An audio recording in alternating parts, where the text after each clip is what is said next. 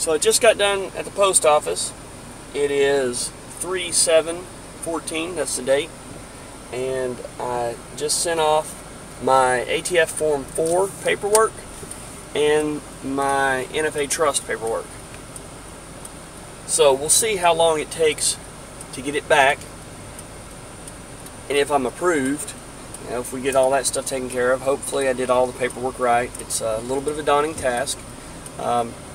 I'm going to have a full series, maybe not a series, full video up that will outline the process that I used, how I went about it, who did my trust, some tips, who I got the suppressor from, recommendations, lessons learned. I'm going to have all that stuff coming up, and but of course I'm going to wait until I get it all done. I just wanted to go ahead and throw this out there to let you guys know that it is going to be upcoming, and to kind of put it in a chronological, just kind of put a chronological marker for when I sent the paperwork off, and I'll do another one of these for whenever I get it back, or my tax stamp, or whatever.